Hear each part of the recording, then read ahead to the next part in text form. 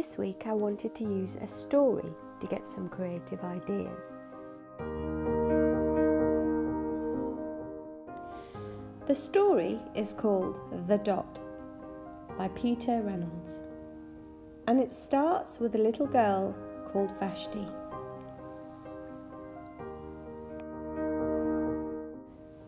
The art class was over, but Vashti sat glued to her chair. Her paper was empty.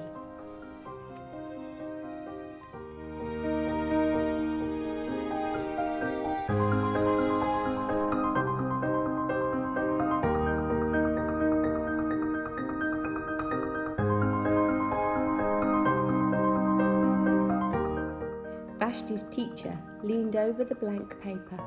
"Ah, a polar bear in a snowstorm," she said. "Very funny," said Vashti.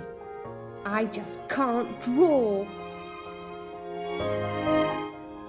"Just make a mark and see where it takes you." Vashti grabbed a felt-tip pen and gave the paper a good, strong jab. There! Her teacher picked up the paper and studied it carefully.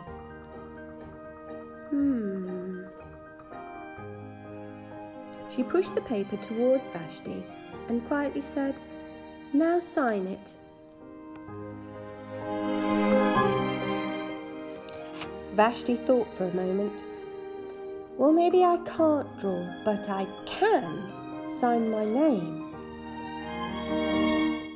The next week, when Vashti walked into her art class, she was surprised to see what was hanging above her teacher's desk. It was the little dots she had drawn. Her dot, all framed in swirly gold. I can make a better dot than that. She opened her never-before-used set of watercolours and set to work. Vashti painted and painted. A yellow dot, a green dot, a red dot, a blue dot. The blue mixed with the red, and she discovered that she could make a purple dot. Vashti kept experimenting. Lots of little dots in many colours. If I can make little dots, I can make big dots too. Vashti splashed her colours with a bigger brush on a bigger paper to make bigger dots. Vashti even made a dot by not painting a dot.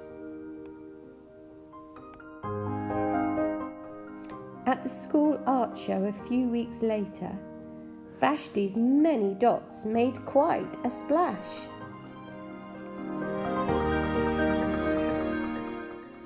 Vashti noticed a little boy gazing up at her. "You're a really great artist. I wish I could draw," he said. "I bet you can," said Vashti. "Me? No, not me. I can't draw a straight line with a ruler." Vashti smiled. She handed the boy a blank sheet of paper. "Show me." The boy's pencil shook as he drew his line. Vashti stared at the boy's squiggle, and then she said, "Please, sign it."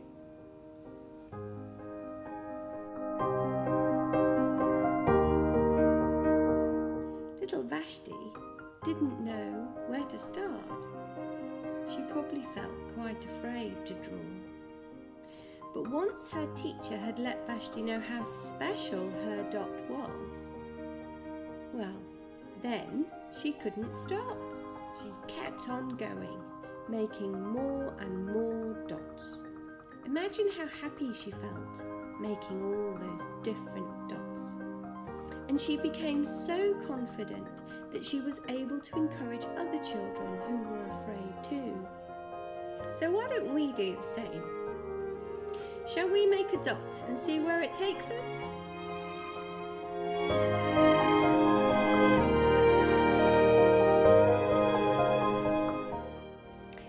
We're going to draw a squiggle.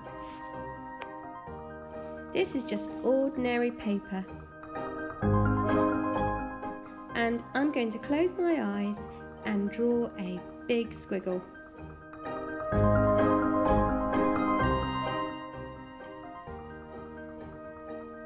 And now I'm starting to colour it in.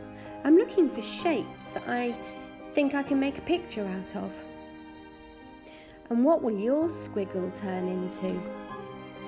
Will it be a mystical creature? Will it be a faraway land? Will it be somebody you haven't met yet?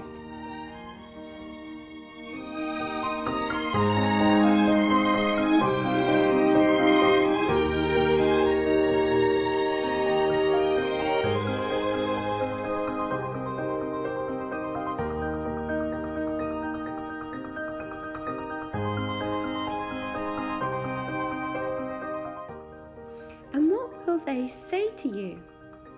And what will you say to it?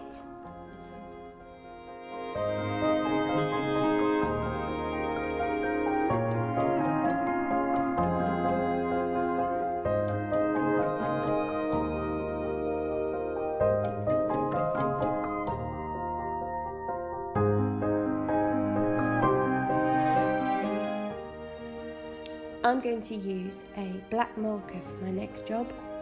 There's my dot, and it's going for a walk. I don't really know what direction it's going to go in. I'm letting the pen do all the walking. It feels so nice to hear the pen on the paper. It feels smooth. My lines are curvy. Some of them are straight, but I'm not allowing my lines to bump into each other or even touch.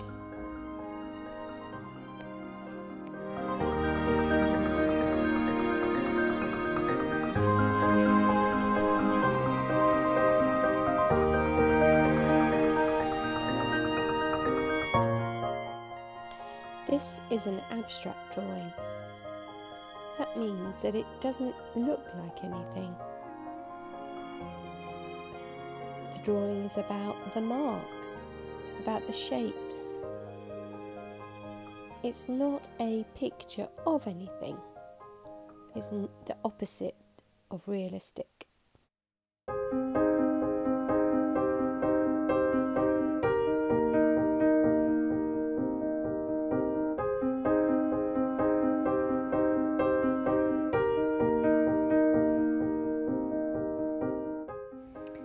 I'm not drawing so that I can make the best art I ever could, or so that it can go on the wall. No, I'm making it because it feels nice. It feels really good to do. And I'm really enjoying moving my pen across the page and seeing what my dot will turn into.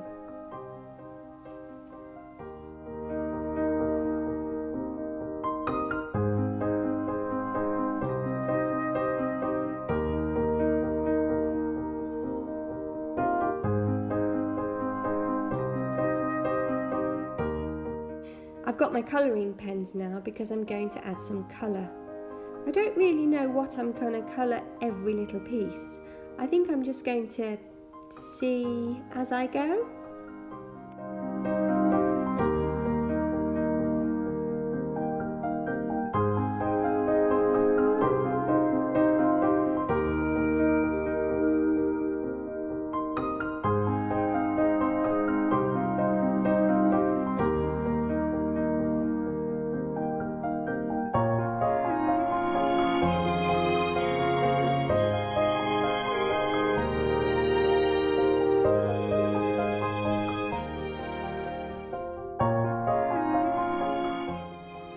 So here's my finished piece. I really enjoyed making this, and actually I just want to make another one, so I think I will.